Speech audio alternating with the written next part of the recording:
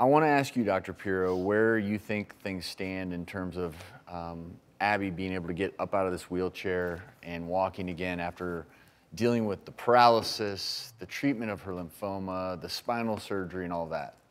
Well, as you heard, at least now we're in a good position that her spine is stable. So that's an important part about recovery. That's really good news. Secondly, the surgery happened very quickly, so the time of pressure on the spinal cord and the nerves was as minimized as possible.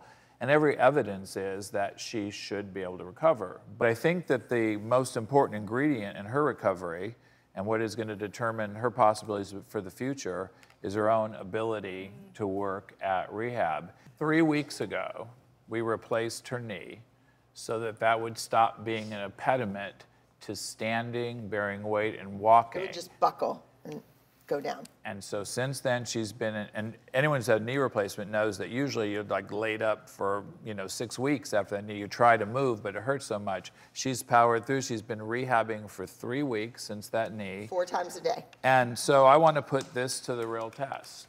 So you have not stood or walked in public since this all began. And I want to see if she can stand on her own and take a few steps with all of us. For the first time in public here today. Are you up for that?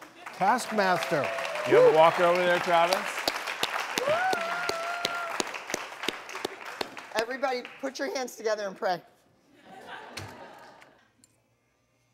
This is so scary. You have no idea. You got this. You got this, Abby. Okay. Just go down here in front.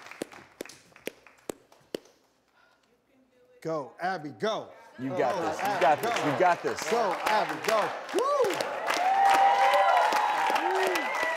Okay.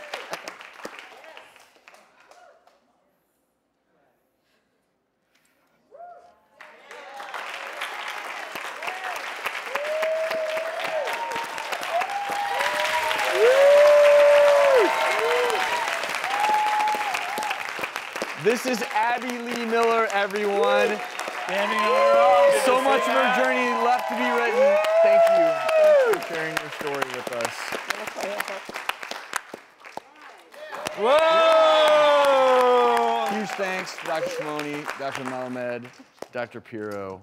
Most of all, thank you. Thank Abby, you. for Thank sharing you your all for story. helping me. Thank you. Keep working hard, and please send us updates. And tonight, be sure to tune in. You can see Abby on the reunion special of Dance Moms on Lifetime.